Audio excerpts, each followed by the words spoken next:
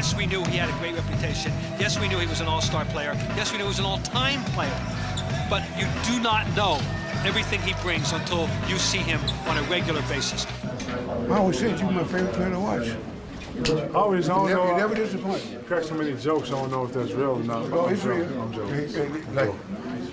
And you never disappointed. Thank you. Hey. And you finally got it right. I finally got it right. The Celtics arrived at the All-Star break with the league's best record and were well represented in New Orleans. Their 3 stars all made the Eastern Conference squad, while Rondo was selected as one of the game's top young players. Hey, let me see something now. Give me something now. Give me something now. Have some fun. Meanwhile, Doc Rivers and his staff had the honor of coaching the Eastern Conference. And after achieving all-star status in his playing days, Doc had now come full circle, making his mark as a head coach. The players respect Doc.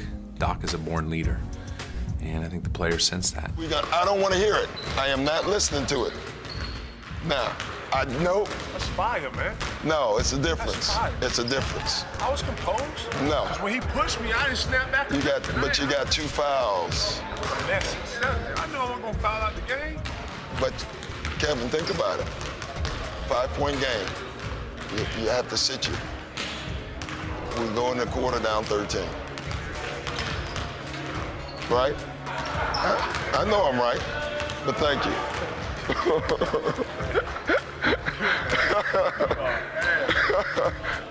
Playing basketball, sometimes you get so tensed up, and then you look at Doc, and he'll smile at you, or he'll say something just to relax you a little bit, or relax us as a team.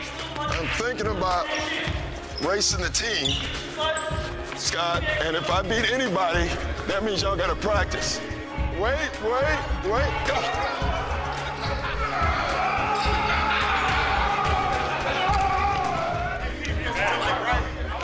Yes! Woo! But even as they dominated the league, the Celtics still felt the need to fine-tune their roster. With an eye toward the playoffs, Danny Ainge signed 2 battle-tested veterans, Sam Cassell and P.J. Brown, and they paid instant dividends. To Pierce driving to the basket, to KG, to Sam's gonna take it. Got it! A 3-point field goal for Sam I Am! The Celtics come to San Antonio and beat the Spurs. It seemed that everything the Celtics touched had turned to gold. Takes it in high and comes down hard. The big ticket. The Boston Celtics have swept the Texas Triangle. Boston had not only lived up to the hype, they exceeded it. With a league-best 66 wins, the biggest single-season turnaround in NBA history. Boston would open the playoffs against the 8th-seeded Atlanta Hawks, and after a storybook regular season, their title hopes couldn't have been higher. This is such an extraordinary part of the year. I think this is when you really feel as though the season begins. Everybody's on the quest for that championship. I know time. Let's get it on, baby. We get showtime! Showtime! 1, 2, 3, let's go. I was really concerned going into the playoffs about my team overall and the fact that I didn't think that we had many challenges during the regular season. Had basically a 0 turmoil basketball season. We didn't really have any tests. As the series began, it appeared their smooth ride would continue. Rondo isolated against Horford, left side of the floor, drives, draws contact, fall away, it's good anyway, as Rondo crashes to the floor. Oh, that looked like counted and one. Pierce out of the wing, high left-hand dribble, zips the entry, Leon Poe catches, flies in, 2-hand slam, and the foul. In the first 2 games, we was really flowing and had the ball movement, the defense was going, and we looked pretty much unstoppable. Rondo across half court, kick out, Posey, 3, got it! Woo! And the Hawks experiencing major problems dealing with the glare of the playoffs. They look very wide-eyed, almost in shock. As expected, Boston cruised to 2 wins at home, and the rest of the series seemed to be a mere formality. Come in at 2-0, A lot of guys like, yeah, man, we're gonna sweep them. The Celtics never could have imagined what was waiting for them in Atlanta, where a fired-up crowd and a young Hawks team were primed for an upset. Cassell and Garnett, two-man game and a turnover. 3-on-2. Smith!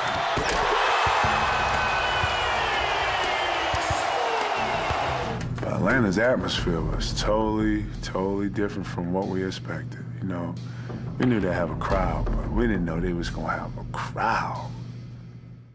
To the astonishment of everyone, the Hawks soared back into the series. Everything that we were experiencing was new to us, was new to this team. In a hostile environment, during the playoffs, and so, they knocked us in the mouth twice. Horford. Ooh, and he's yapping at Paul Pierce. Al Horford has something to say, and Pierce is looking down there, walking toward Atlanta's bench. Pierce is hot. We thought that we were the Boston Celtics, and that's all we needed to be. All we needed to do was show up with our green uniforms on, and everything would take care of itself. And, we found out that that's not going to be true. No one could have envisioned the Hawks would make this a 3-game series, but they have, and this best of 7 is even 2 games apiece. Back in Boston, the Celtics restored order with a Game 5 blowout. Pierce, high left-hand dribble, down the left side against Josh Smith, spins back into the middle, gets fouled, push shot off the window and in. This is the team that won 66 games. But back in Atlanta for Game 6, they still couldn't shake the upstart Hawks. 2-on-1, Billy to Smith. And what once appeared unthinkable was now a reality. Rondo for 3, short, game's over. And the Atlanta Hawks have found a way to win 3 games on their home floor, and the series everyone thought would be over in a heartbeat is going the distance. Unbelievable. You would have never believed it. The Celtics hadn't expected to need their home court advantage this soon, but they were glad to have it. Game 7, we're at the house. Everybody's going to be in the building. The fans going to be rowdy. Looking to get this win today.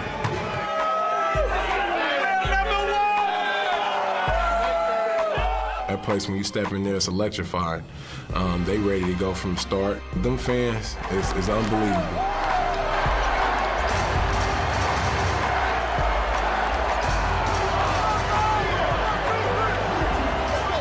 Kevin gets into his, routine, all of a sudden it explodes even more.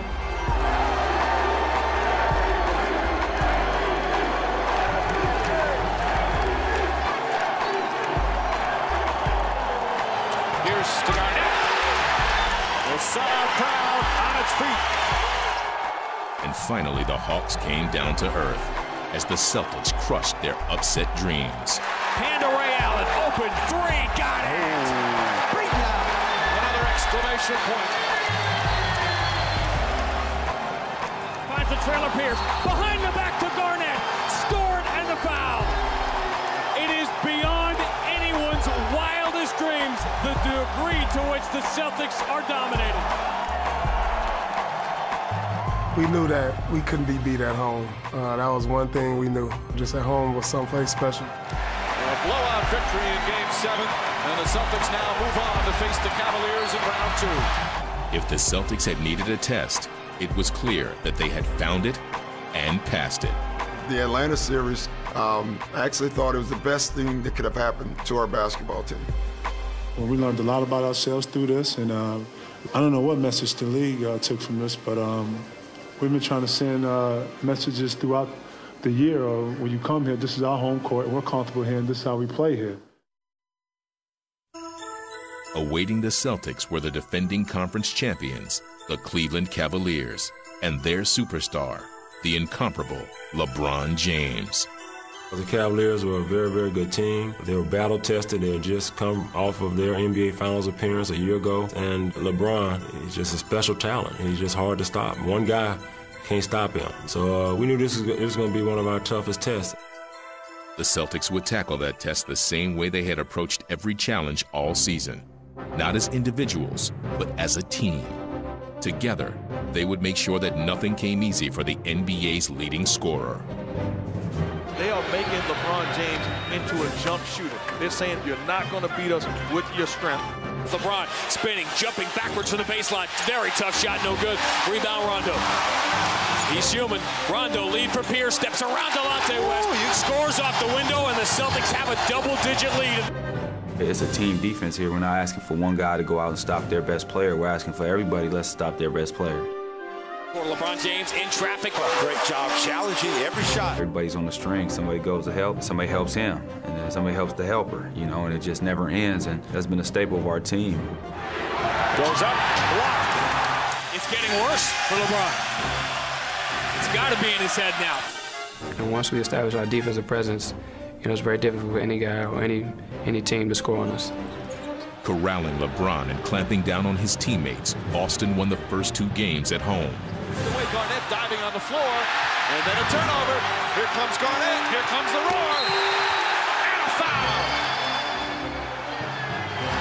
Impressive win for the Celtics here tonight, once again.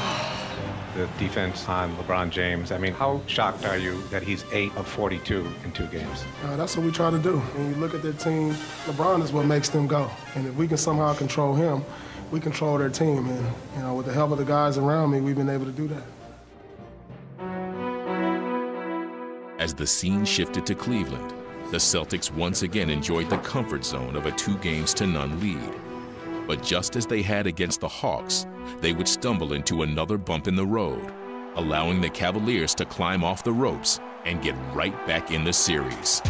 Driving on West, laid it up, and LeBron blocked the shot. Into the forecourt come the Cavaliers. West, left wing, fires and hits a 3-ball. And the Cavaliers push further in front. Over to LeBron, down deep to Bergeron, muscles it up, rim it in, and foul. This would be their 4th straight road loss. Exactly. All of a sudden now mentally, they've got to deal with that. It was on their mind because everyone was talking about it every day. Well, you won at home, can you win on the road?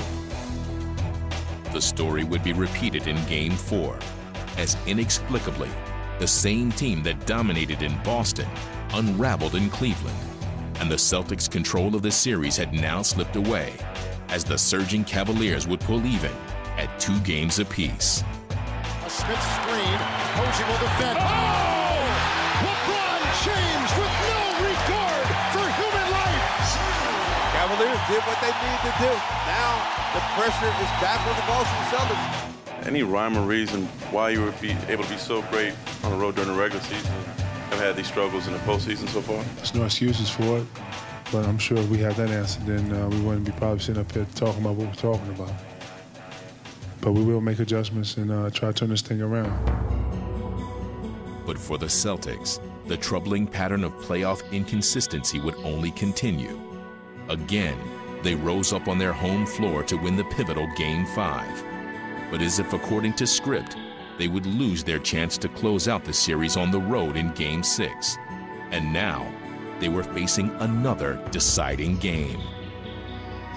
Looks of resignation on the faces of the Boston Celtics. They're going back to Boston for Game 7. It's going to be electrifying, definitely in that building. I make sure my troops are ready for this Game 7, and, you know, we can win. We know we can win, so we got to just go out there and do it.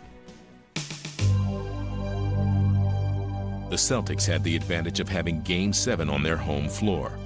But they also faced the daunting prospect that one of the most feared players in the NBA might just be ready to explode. We knew coming in that LeBron, he hadn't had that really big game yet. I mean, he's had some special moments. He did some things here and there in the series, but he hadn't had one of those monster LeBron games, and we knew that he was due for one. It's a sudden death game. Whoever wins advances. Whoever loses, watch the rest of the playoffs from their living room couch. There was one game I didn't want. It was Game 7 against Cleveland. There's an old saying, you don't want to get to Game 7 when the best player's on the other team. And you don't want to take that chance because he's capable of being great that night. And that was my fear. You're right.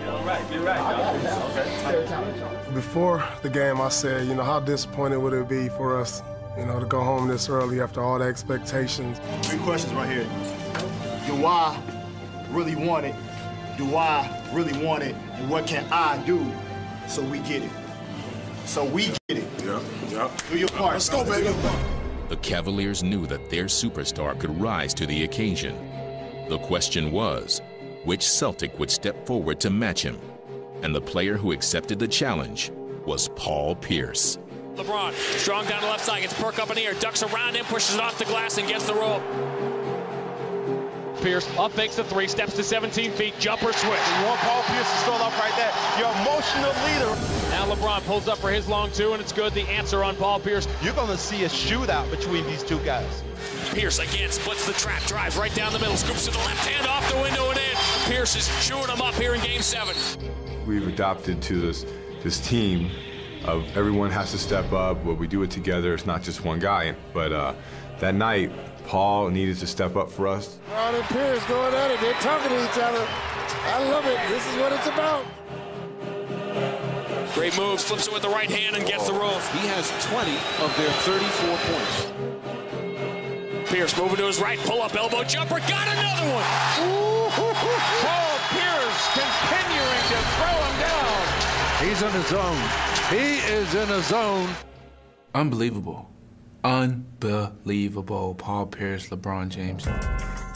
In an epic duel, Pierce would finish with 41 points, while James had 45. But while Paul's heroics kept Boston in the lead for most of the game, LeBron would bring Cleveland back in the final minutes. James with the steal. Here he goes. And James makes it a 1-point game. Everything's got to be hard. We got to take care of the ball, all right? Move the ball and run our stuff, all right? That's what we got to do. Pierce had carried the Celtics on his back, but now, in this moment of truth, he returned to their philosophy of sharing the burden and the ball.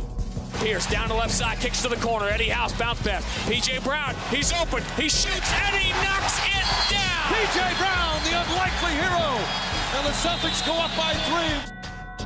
The outcome was still hanging in the balance, and fittingly, it would fall to Pierce to try and preserve the win. The Celtics lead is 3. Loose on the floor, Pierce grabs it, screams timeout, and he gets it. Paul Pierce making every big play for the Celtics today. And as he stepped to the foul line with a chance to put the game away, it seemed that the fabled Celtic mystique was alive and well. It is very quiet in here as the first free throw bounces off the back rim, pops in the air, and goes right down the middle. Once I shot the free throw, I just knew the way it came out of my hand, it was off. Because if you look at my body languages, when it goes up and it bounces up, I'm like, oh, it's off. And then it goes in, and it's like a smile comes on my face. And that's when I'm like, you know, that had to be somebody watching over me. And I was like, that's Red right there. That's him. He's in the building tonight. It is over at the Garden. Game 7 is history in every way there is. How about Paul Pierce, magnificent, with 41 points. The longtime Celtic coming through in certainly one of the biggest games of his life. Tonight was basically get the ball to Paul Pierce, get the hell out the way. That's exactly what it was. And no need for y'all to ask me no questions. That was the game plan. That's what we did. It's man the hour right here. It's an emotional win. It's good and everything. We enjoyed tonight. But we still got a lot more business left. Hey, man, hey, listen, just what Paul just said, and we said it yesterday. On Tuesday, we're exactly where we thought we would be. Game 1 at home against Detroit.